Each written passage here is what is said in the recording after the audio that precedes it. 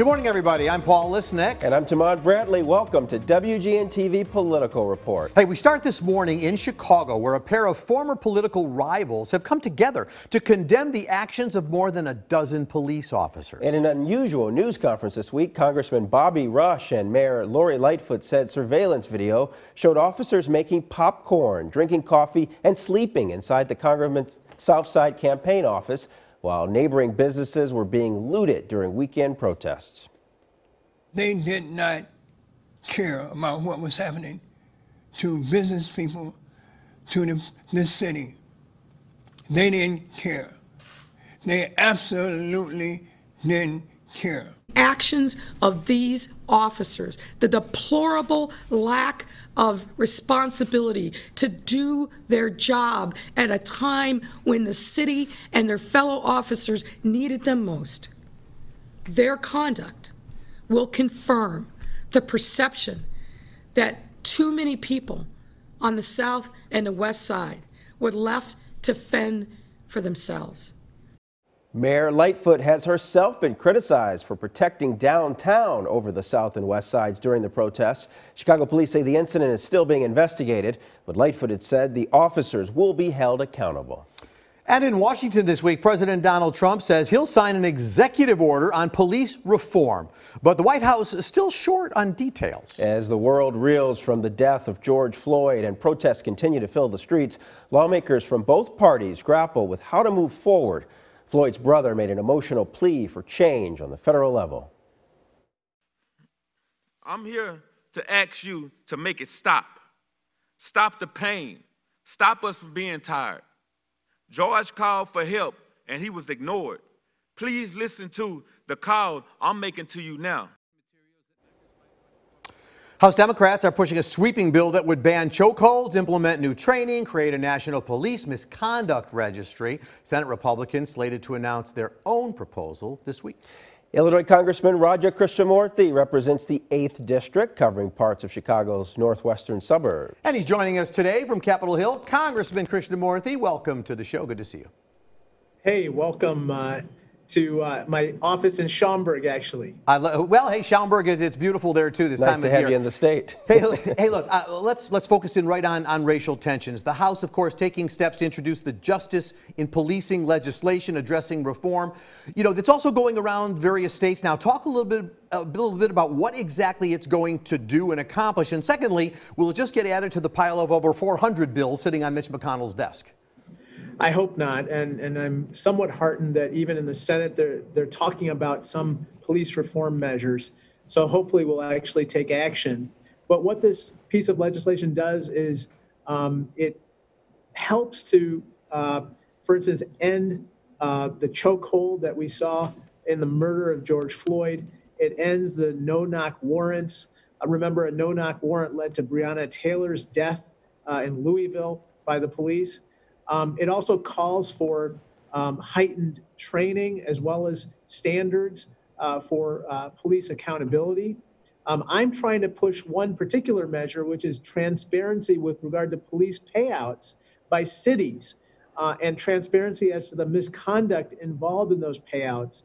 You know, in Chicago alone, we've paid out more than $700 million in settlements for police misconduct cases in the last decade or more. So this is very serious, and these dollars could go toward investing in those neighborhoods that have suffered tremendous disinvestment, which to me leads to chronic poverty, hopelessness, and of course crime, and we've got to end that.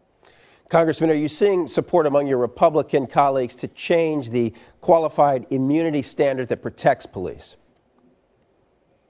Unfortunately, I'm not seeing that support yet. That is something that I am supporting as part of this bill that I'm co-sponsoring that Nancy Pelosi rolled out the other day.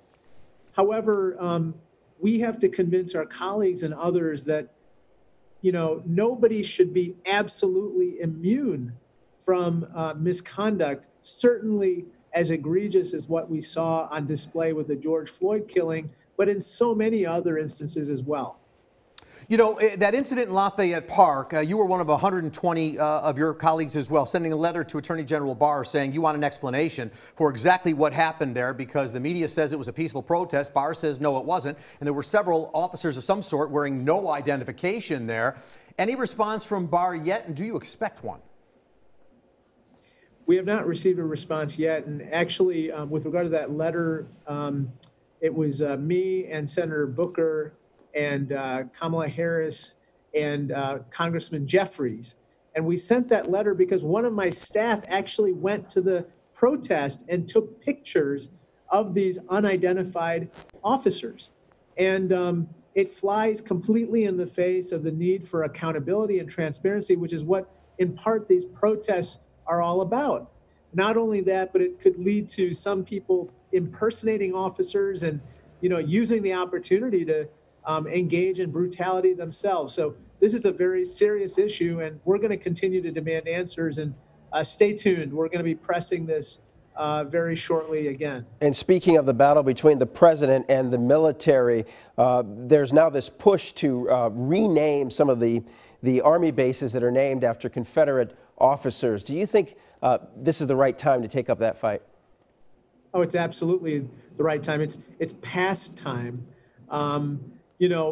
The president, for some reason, believes that it's appropriate to maintain these names. Fortunately, already within the Senate, they have launched a commission and within the military have launched an effort to remove these names. So I'm glad that they are kind of bucking what is otherwise a very strange statement by the president. In the Capitol, we still have statues of Confederate soldiers, and we even have a statue of Jefferson Davis, who obviously was the president of the Confederacy and who committed treason against the United States. Now, we have initiated an effort to remove those statues. I hope that my colleagues will be supportive. Again, it's past time. They have no place in the Capitol. Let me follow up on Taman's question because it's not just the changing the bases. You've got NASCAR saying no Confederate flags can be shown anymore. You've got Roger Goodell of the NFL commissioners saying, we didn't handle this whole thing well. Is there a change in the country going on? And maybe people being in their homes for the last several months are having a different experience with things than they did? Because we've heard these kind of things before. Yes, I sense an inflection point. I sense that a broad swath of people are awakening not only here but internationally as well to the notion that we finally have to tackle systemic racism.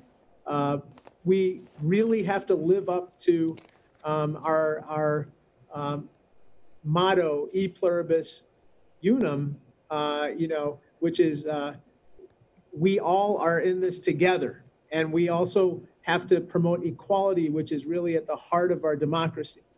And so I think that even people in the suburbs are concerned about what's happening in the city. That's why they have protested as well. I spoke at one of these protests last Sunday. I'm really seeing a change in people's willingness to tolerate what we've seen up till now any longer.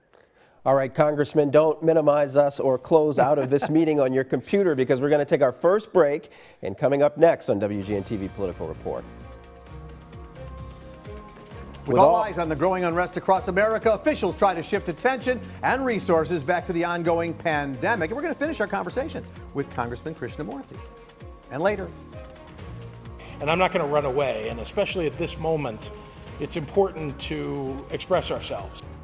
A group of state senators pressed Governor Pritzker to reopen Illinois sooner. Why some say the governor's participation in recent protests goes against his own advice. Stay with us.